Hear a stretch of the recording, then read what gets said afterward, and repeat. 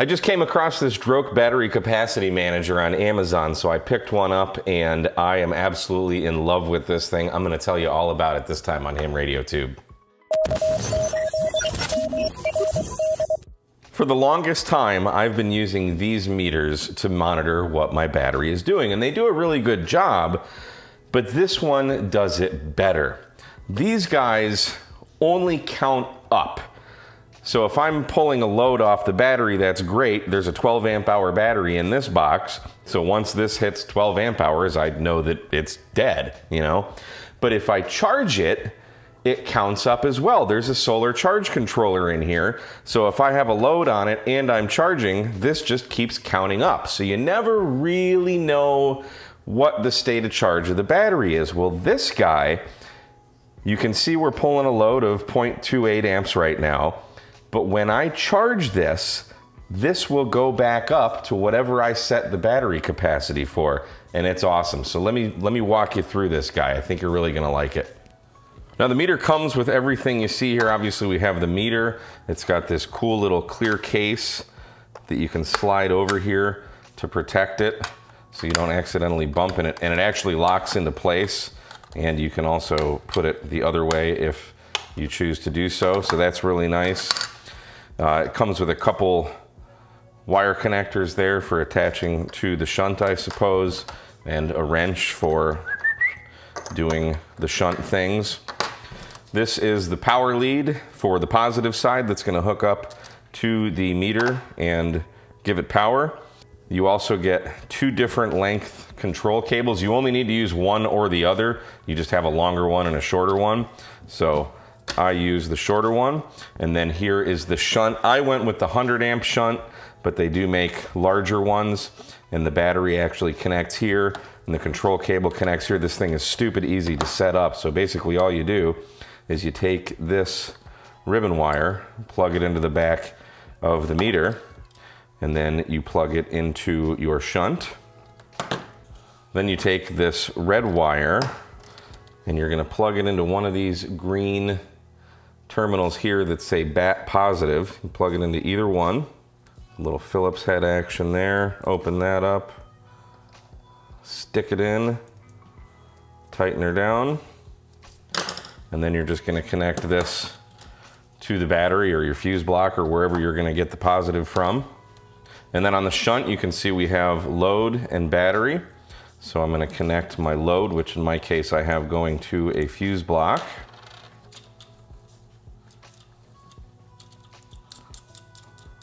And then we apply power to the positive and negative. And note we're going to connect the battery to the battery post on the shunt, and we have power. So this battery capacity manager has a lot of features that are very useful. We've got a battery percentage here. We've got the amp hours of the battery. We actually set that depending on the size of your battery. We've got a timer here that's going to tell us, based off of the load that we're drawing, how much time we have left. Now I found that at low current draws, this isn't accurate at all, but once you have a little bit of current going through it, that actually will recalculate and give you a fairly accurate amount of time that you have left based on the current draw and the capacity of your battery. And just to show you, here's a bigger load. We're pulling 1.22 amps, and you can see we're a lot more accurate on that time. So pulling 1.22 amps with a 3 amp hour battery, we've got 2 hours, 22 minutes left before this battery is dead. Then we have the current draw, you've got your voltage, and then you have the watts that you're pulling. This disc up here, I have no clue what it's for. I don't think anyone in the world knows what it's for, how to reset it, what it does. The most I can find is I think it's a cycle counter. So if I unplug the power from it and plug it back in, now we're at 23, so I have no idea. And then you have this kind of lightning bolt slash bow tie looking thing. When we're charging, that's gonna go green, and I'll show you that in a bit. Then we have an up arrow, an OK button, which is also our menu button, and a down arrow. So let's show you how to configure this. Now, a lot of people on YouTube were saying this doesn't come with a manual. I did get a manual with mine. It gives you a wiring diagram and some operating instructions. I will tell you, these are very poorly written. I had to play around with this for quite a while to figure it out, but I'm gonna show you how to use it and make your life easier. Now, the first thing you're gonna wanna do when you get this set up is calibrate it. So we'll see that I'm not pulling any current out of this. There's no load going. But if for some reason this is showing, and you might want to do this anyway, we're going to long press this OK button, and that's what's going to bring us into the menu. And the menu number 1 is set current clear. So we're going to press OK, and notice how press up key just turned blue. We're going to long press that, the up arrow, and hold down OK to save. So now we've just calibrated it. We've basically zeroed everything out. Next, we're going to long press the OK button again to get back into the menu. And we're going to hit the up button to go. We're going to set the battery value. So this is the battery capacity. In this example, we're just going to say that I'm using a 3 amp hour battery. But to set that, we're going to hit the OK button. Notice these are blue now. And now we're going to hit the down arrow. And that's what's going to cycle. You can see the red arrow going between the zeros there. And I'm going to say this is a 3 amp hour battery, so we're going to hit the up arrow and go 1, 2, 3, hit OK, and now we're back to set battery value is blue.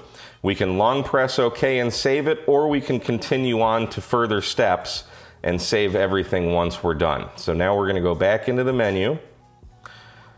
We're going to go to menu 3. This is the battery percentage value. So we're going to assume that I have a 3 amp hour battery connected that is fully charged. If you know the state of charge of your battery, you can set that here. So let's say this battery is only at 50%, and let's just say I know that. We can hit the OK button to select the setting, hit the down arrow, and I'm going to say, put the red cursor in the middle, and I'm going to say that this battery is 50%. Now you can see we show 1.5 amp hours there. In this case, I'm just going to say it's 100%. We can hit OK again and move on to the next menu, menu 4, which is set the LED value. So this is just the brightness of the back screen. And I think it only goes up to 10. So we can set that to 10, hit OK. We can go up to menu 5, which is set rest screen. So this is how long the screen will be on before it dims. Now we can set this, there's no on-off button. So the screen's basically gonna stay on until you tell it to turn off with this menu, or there's a way to have it stay on with a predetermined current level going through it. So I'm just gonna leave mine on 10 seconds. If you wanna lower it or make it higher, you can certainly do that.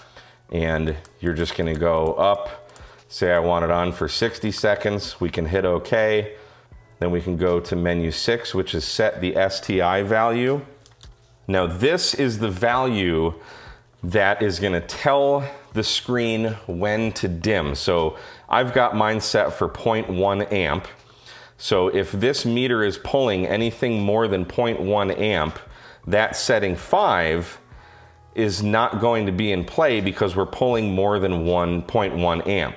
So I'm going to actually change this back down to 10 seconds. And I'm going to set my STI value because I use this for kind of low current draws like charging cell phones and things. So I want this to be on unless it's pulling anything less than 0.1 amps, it will dim. But we can set that for whatever value we want. Maybe we want it at a 0.5 amp. Maybe we want it at, 5 amps, whatever. It doesn't matter. You can set it however you want. Or we can just clear everything out by hitting the down button. And I'm just going to change that back to 0.1. And I'll show you what that means in a minute. Menu 7 is set the back color. I haven't messed with this, but we can set, presumably, the background color. Let's see what that does. Doesn't look like it did anything. Yeah, I can't tell any difference, but there's that function. Menu 8, we have the language, Chinese or English. 9, we have an LED breath, which I honestly don't know what is for. Let's save that and find out. The instructions say it's LVP low voltage alarm. When voltage is lower than LVP value, the capacity will auto clear. Well, that doesn't say anything about breath. Some of these things I don't care about. Number 10 is the ADS value, which is the communication address, which actually shows menu 11 on the instructions. So again, those instructions are very poorly written. Menu 11 is set PAI value, which from what I can muster per the instructions, the value of current clear after no load current clear, the shunt might make current higher than 0, which can set PAI. When current is lower than the set value, the current value will 0. So what I read from that is, say if we're pulling anything less than whatever, let's just say an amp, the current will show 0. That's what I'm reading into it, so I just leave mine at 0.01, the lowest it'll go. And then we have menu 12, which is set OVP value. So this is basically when you're charging, if you have a charger connected to the meter in the battery, once the voltage gets over a set number of set voltage, it will automatically basically set everything to 100%. So I'm using lithium iron phosphate batteries. I've set mine to 14.4 just to try it out. I don't know if it actually works or not, but that's what I've done. I really charge them up to 14.6, so we'll see. So now I want to test this OVP value, see if it actually works. The instructions say the voltage value of max capacity. When battery voltage is higher than OVP, the capacity will auto fill up. So I've just set this to 14.1. We'll go ahead and save that. And I'm going to plug in a charger and see if it gets over 14.1, if it will just automatically make it full. And there we are, look at that. It's just filling it up. So that's actually a really useful feature. I like that. So the reason being, different lithium iron phosphate chargers, especially charge controllers, will charge at different voltages. So for example, like a Genasun charge controller, I believe charges to 14.2 or 14.4, I can't remember. So technically lithium iron phosphate is charged fully at 14.6, but if I had a Genasun charger, or I think the charger that I'm using right now charges to 14.4, if we didn't set this to say 14.2 or 14.4, we might never show it's full. So that's a quick way to just say, okay, I've got a 14.4 volt charger. Once it hits that, just show that it's at full capacity, even though we're technically not at that 14.6 volts, which is actually full capacity. So that's actually pretty darn cool, and it works. I'm kind of amazed. And then menu 13 is set low voltage protection. So I've set mine to 10.7. So if the voltage goes lower than that, this will sound an alarm and let me know, hey, your voltage is pretty darn low. And then we can just long press the OK button to save all of our settings and get back to the main screen. Another thing you can do, if you just know your battery's full, maybe you charged it without this in line, if we just long press this up button, that's going to reset it back to our full settings there. And same way, maybe we used our battery outside of this meter, we know it's dead, we can long press this bottom button, the down button, and that will set it to 0, indicating that we have a dead battery, and there you are, just like that. And if we start charging, we can see we're getting 5 amps in, and this will start charging back up to that 3 amp hour that we set previously. I don't know how useful those functions are, but they're there nonetheless. Now I completely understand that everything we just talked about was probably pretty confusing. It took me a while to kind of figure this out, but hopefully that gives you some bit of guideline. The important thing is to set the capacity of the battery that you're using. In our example, we're assuming we're using a 3 amp hour battery. And because this does not have an on-off switch, that STI value that we set, which is menu 6, I believe, this is what's going to either keep the meter screen on or it will shut off at that predetermined time. And we set this for 10 seconds. So right now I'm drawing a load. The meter's gonna stay on because I set it for anything higher than 0.1 amp, the meter's gonna stay on. But once I turn my load off, it's gonna dim and will be off after 10 seconds. See how it just dimmed? And now it's off. So I can turn my load back on.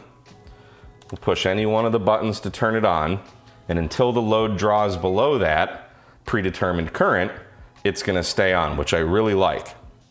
And as you can see, this thing draws like no current at all when it's on. I mean, my meter's zeroed out and it's still not zero, but you can see maybe some small little draw that this meter pulls. So I'm not too worried about this wearing out my battery, especially when the screen is off. Now, the greatest thing about this meter, because it's bi-directional, we're gonna always know what's going on with our battery. So for example, right now we're pulling 1.22 amps out of this. No charger, no nothing. So if I'm out in the field using a battery, I know I'm pulling 1.22 amps. I've got 2.82 amp hours left and approximately 2 hours and 20 minutes of usage out of this battery.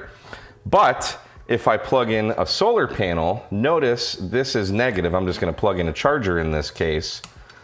This turns to positive. I just plugged in a 6 amp charger. So even with the load that we have on the battery right now, we're still putting current into the battery. We have a positive current flow, and we can see here we've got 2 minutes. So theoretically, if this was actually a 3 amp hour battery, this would be charged in 2 minutes. And we'll start seeing this right here, the capacity you just saw, is counting back up. It's going back up to the full state of charge, so we always know the capacity of our battery, whether we're charging or discharging or both. That is frickin' awesome. So I hope that helps you out. If you want to pick up one of these meters, I will leave a link to my Amazon store where you can pick one of these up. My name is Mike, K at MRD. Thanks for watching Ham Radio Tube.